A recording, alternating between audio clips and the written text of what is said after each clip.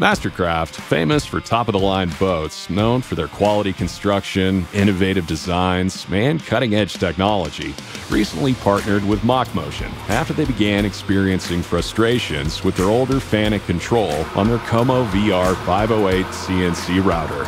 The outdated system was extremely frustrating, especially since it was a late 90s system. The screen was messed up.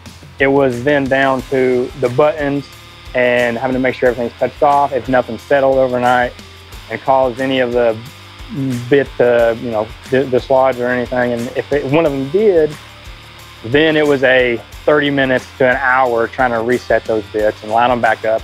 Mastercraft reached out to MachMotion to upgrade their CNC controls for one of their existing KOMO routers. They also wanted to modernize their machine with the latest HSD spindle and a 24-pocket tool changer, giving them the same options expected on a new machine. With the upgraded control, they were able to connect their machine to the network, no longer using floppy disks, making their process more efficient. Okay, so one of the biggest benefits of MachMotion with the new machine is resetting and setting tools.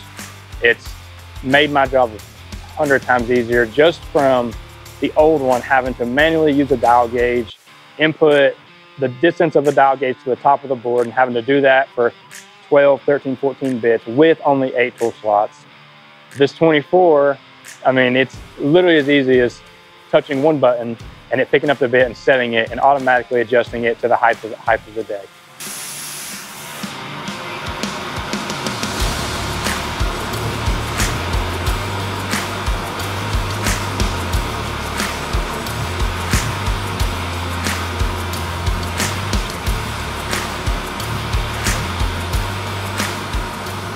When I started, they had already purchased the new machines, but there was not a plan to repurpose our old machine. We were actually just going to kind of like paperweight, for lack of better words. And then I was working in upholstery and helping with some of the replacement upholstery projects. And I was like, we have a machine, we just can't use it, and it could do a lot of this work for us. So then it was like, well, how do we fix it? Whether Mastercraft is using one of their new KOMO routers with a FANUC or their upgraded KOMO running MachMotion, they can now use the same G-code files on all their routers with one post-processor, streamlining their process over their network. As we progressed through the project, our post-processor was next. That was very easy to set up by using MachMotion and their engineering team. We're able to use the same post-processor that our production programmers are using.